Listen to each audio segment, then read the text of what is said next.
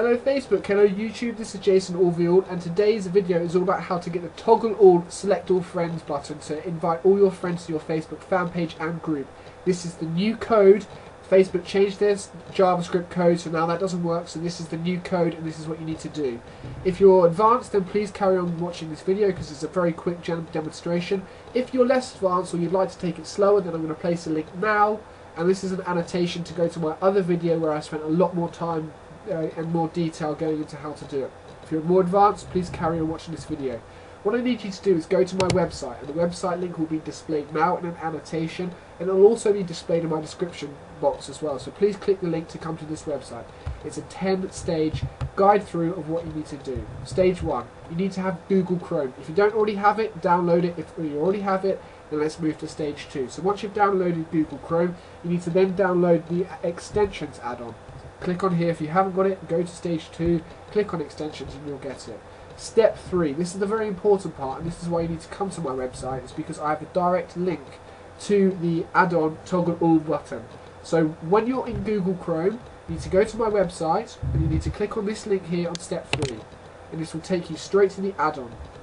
As you can see, it's called Facebook Invite All add-on. Simply press install, and once that's installed, please go back to my group and you can see, and we're going to test out whether it works on a Facebook group or page.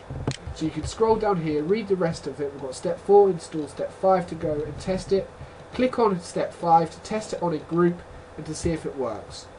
If it works on a group, great. I'm going to just do a quick demonstration just to prove that it works on Facebook fan pages as well, because the JavaScript has gone away for that. So this is now the new alternative.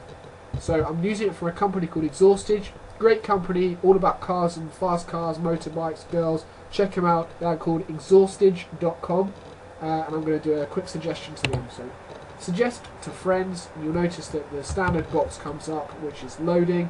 But what you will notice is different now is that because you have added on the toggle all button, the toggle all button will appear inside Facebook. It's very clever. The coding that's been done is fantastic for this, and it's simply a one-click button now in order to do that. So you've got the standard box here with your select all, and now you're in Google Chrome. Very important, you have to be in Google Chrome. The toggle all button will kick in a minute. It's just reading it and selecting it, and that's how it differentiates between using Firefox or Internet Explorer. As you can see, toggle all button is there.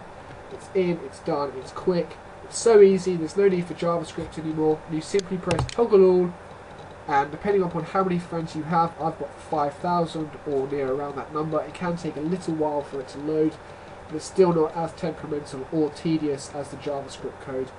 Wait for a little bit, and there you go.